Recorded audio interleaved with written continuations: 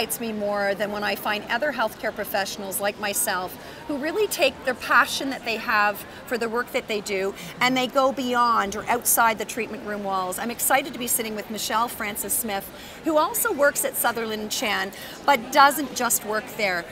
Tell us about another initiative that you've started as a massage therapist, as a student coordinator, and now what?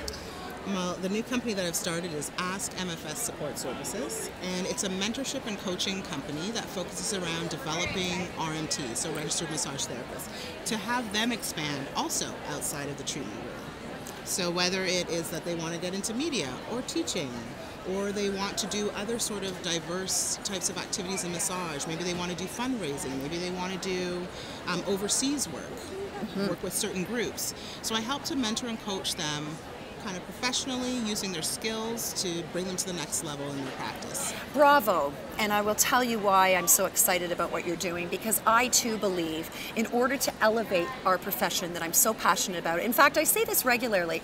I arguably am more passionate now than I was 23 years ago when I graduated from massage therapy. And why is that? A, because I still get to make a difference in the lives of the people that I put my hands on, but I also get to use my skills, my clinical experience, and my passion to help inspire people to live well and use those skills outside of our treatment room. And I think we need, as a collective group, as RMTs, to really ignite some passion for other healthcare professionals like us to really take our profession to the next level and to really think outside the treatment room, not only from a learning perspective for ourselves, but also from a revenue generation perspective as well. It's important that people don't burn out as a massage therapist, and we do have options. Absolutely.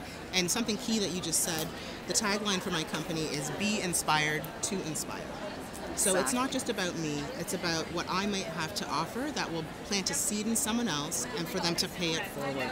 Absolutely. One of the themes that we're working on for the month of November is self-care. So I'm actually running a workshop on massage therapy and mental health. Love it. Not just for our patients, but also for us. Absolutely. Well, it starts with us, indeed.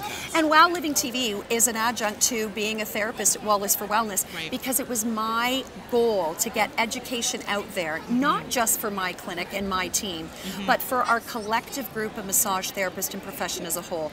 We need to band together as a profession, elevate our profession, and really show the world that we have a place in this integrative circle.